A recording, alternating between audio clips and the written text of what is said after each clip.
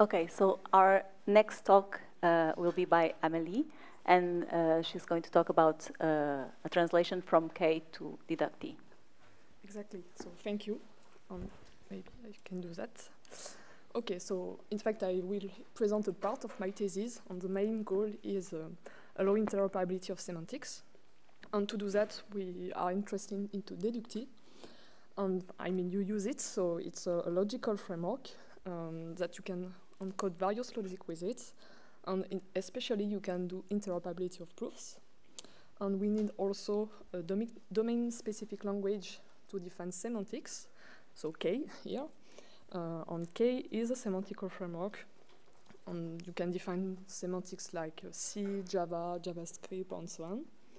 And the particularity is you can execute the semantics thanks to K. And you can also prove some properties on a program thanks to the K prover. And here we are interested in the translation of the semantics written in K into Dedukti, while keeping the possibility of executing the semantics. To be more precise, so I just say, so K is a semantical framework, so you can define formal semantics of programming languages, and you can also, K automatically, in fact, generates tools from these semantics, whereas Dedukti is a logical to encode various logic to allow interoperability of proofs between different formal tools. And both of these tools are based on a logic. So the first one, so K, is based on a matching logic. So it's a non-type first-order logic with fixed points on an X operator, and it's a classical logic, whereas Dedukti is based on a lambda pi calculus modulo theory, and it's a lambda calculus with dependent types and extended with rewriting rules. But okay, these two tools seems to be very different, but they have a common feature, the rewriting. And more precisely, in fact, the difference is in K you can have some conditional rewriting rules, and you can also do rewriting modulo SCUI, but it's not possible in Dedukti if you want to do interoperability. Okay, and for now, I mean for the next of the talk, I will briefly explain how we define a K semantics, then how it's possible to translate it into a specific matching logic theory, named here core, and then how I translate it into Dedukti. Okay, so first of all, I will define semantics in K. So there is in fact two steps. The first one is define the syntax thanks to a BNF grammar, and then we need to define the semantics thanks to two ingredients. So on this grammar, of course. And the first ingredient is configuration. So it's in fact just a set of the program. And here you have an example. So with two cells. So the first one is named K, and it contains in fact the current program. And the second is the environment, and you just say that the variable X as a value 25, and you can define also rewriting rules on these configurations. So in fact, you define a transition systems. So this is an example or an extract of transitional systems. And here there is a node. In one node there is one configuration. And thanks to rewriting rules, in fact, you define the relation between these nodes. So for the first, at the bottom here, to execute, or I mean to do the semantics of the affectation, in fact there is a rule that updates the environment.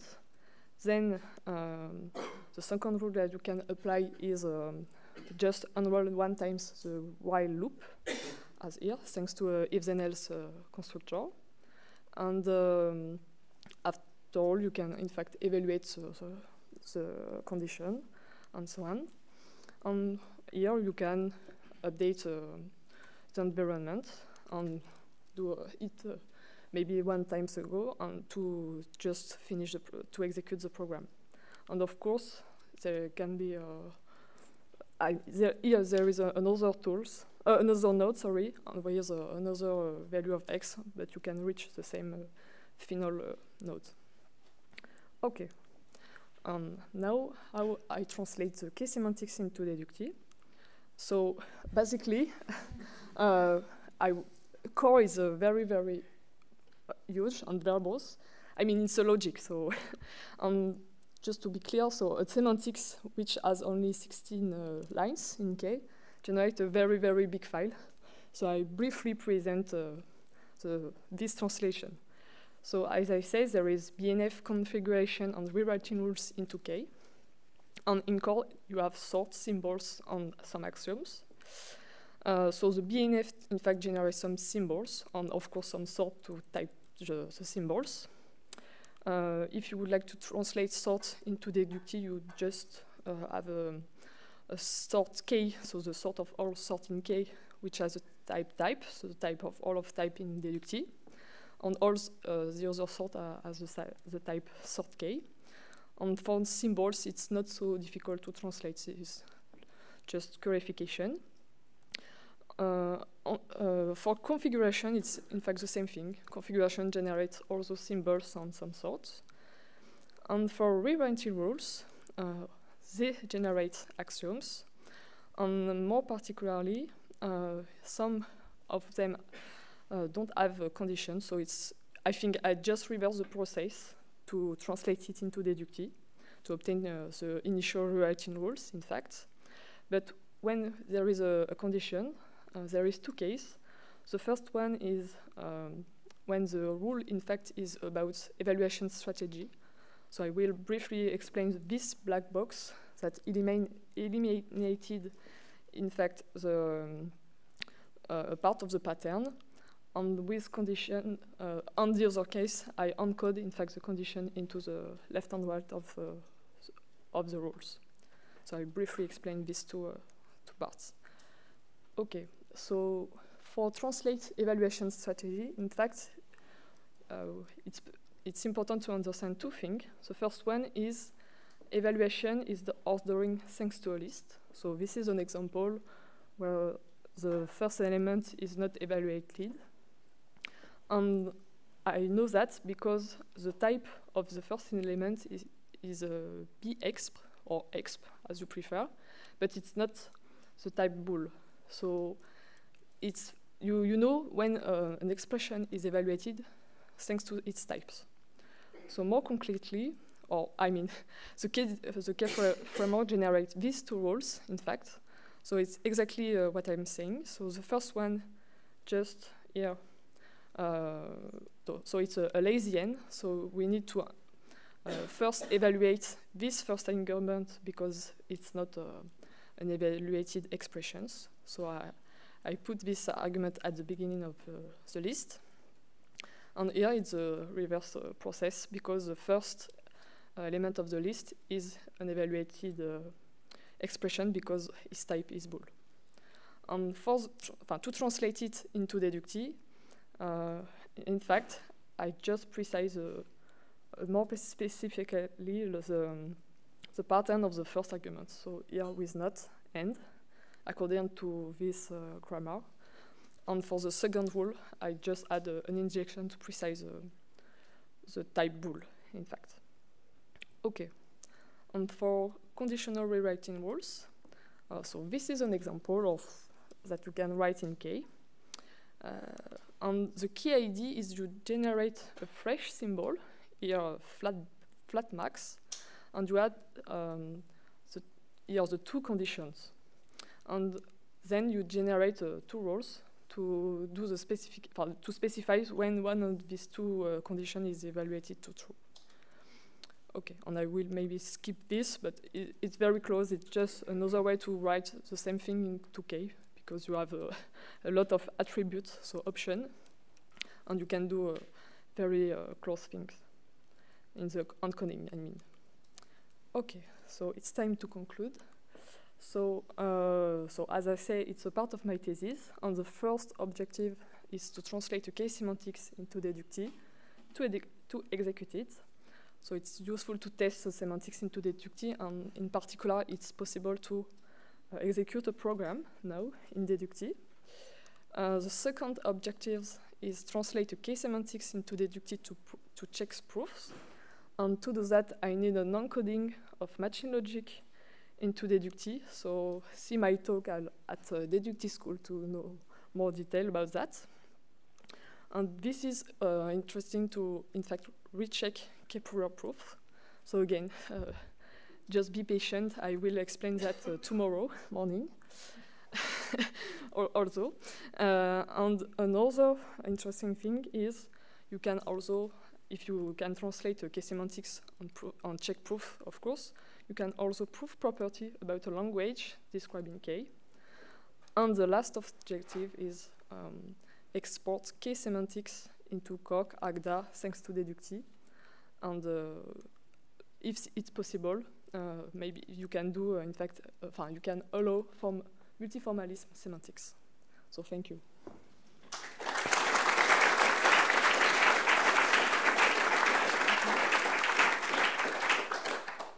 Thank you. Questions?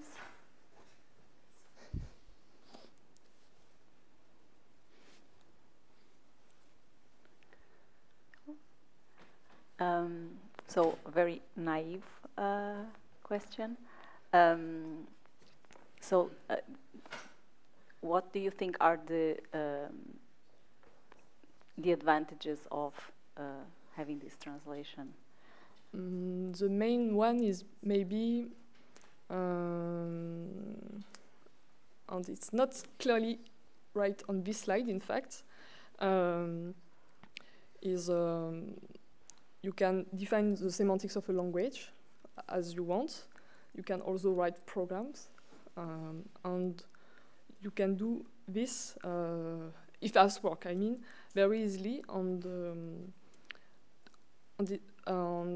then check some proofs into thanks to Coq or Lin, that depends which tool you prefer or something like that. And it's more general, in fact. I mean, if you would like to prove a proof I don't know, with some tools like Y3, you need to maybe write again your program into Y3 or something like that to, after all, prove it. But here it's not the case. I mean, you need to define the semantics, but if you would like to prove something and you don't know the semantics of the language, is maybe not good. So, yeah. Any other question? Yeah, thank you.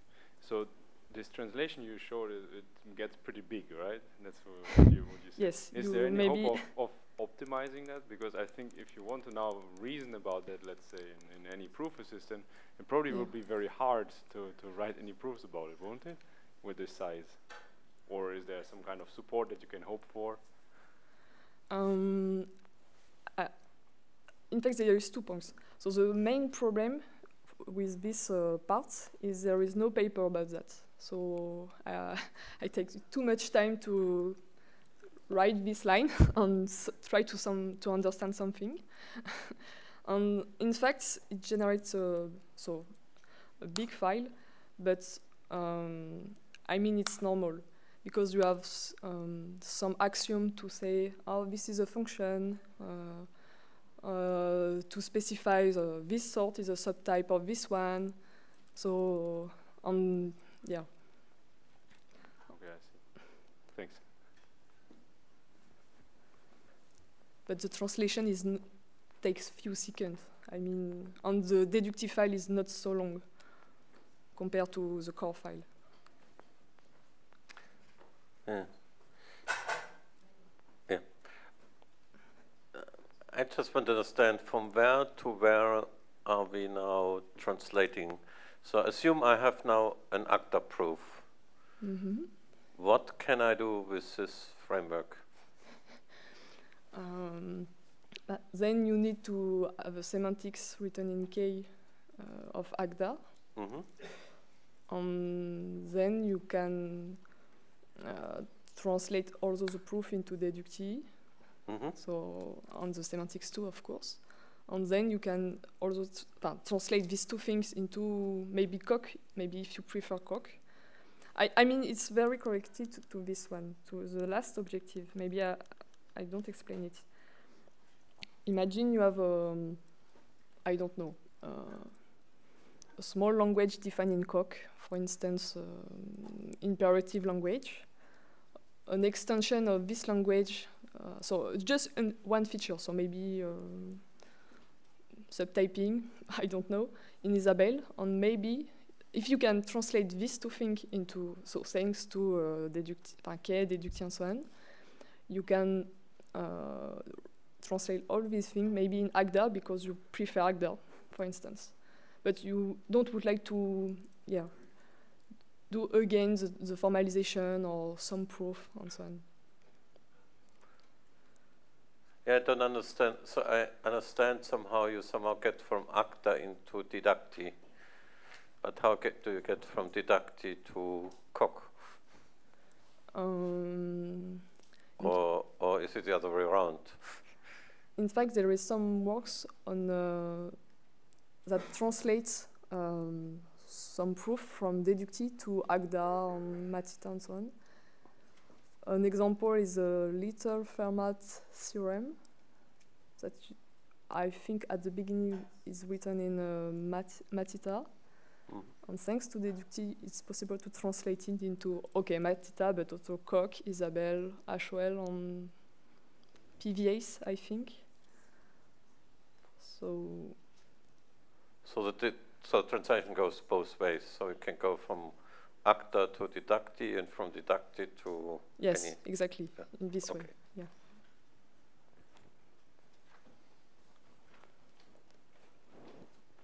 Yeah. Any other questions? Yeah. So you were saying that you can actually use Dedukti to go from one proof assistant to another one. Mm-hmm. But so that's really great for proofs because we don't have to redo a proof again. It has to be done in another framework. But if we are working in something that relies on computation, is this going to mess with this? Yes, also. In fact, you can keep computational thing thanks to rewriting rules. So after all, the difficulty is translate rewriting rules into, for instance, pattern matching or some stuff like that. That depends on the proof assistance, of course. But I mean, it could be easiest to translate rewriting rules into Agda because you already have a kind of rewriting rules. But, thank you. I think that's it for questions. Let's thank Amelie again.